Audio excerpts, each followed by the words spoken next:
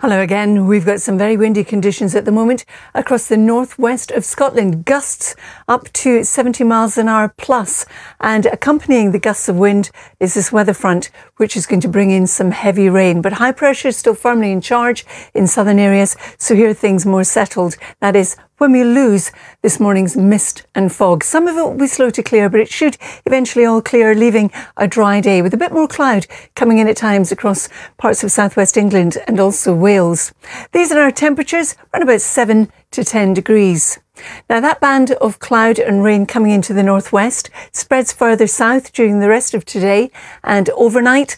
Behind it, we see a return to some cold conditions, wintry showers piling in above about 200 metres across the north of Scotland, and still very windy here. Not quite as cold in the south as it was last night. So tomorrow, here's the dregs of our weather front across southern England. The blues representing all the cold air following on behind, but it is going to be short-lived. So we start with the cloud across the south. You might just get the odd spot of rain from it, not much more than that.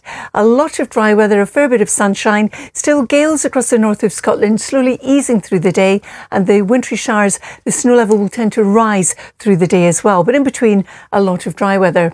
Friday sees two weather fronts crossing us and the mild air coming in from the Atlantic, so change once again in temperatures. So here's our first weather front, producing some cloud and some rain. The second one brings heavier rain in across northern Scotland, and once again the winds here will pick up. For western areas, there'll be more cloud, a little bit of dankness in that. For the south and east, we are looking at some sunshine after a cold start, and highs up to about 12 degrees in Aberdeen.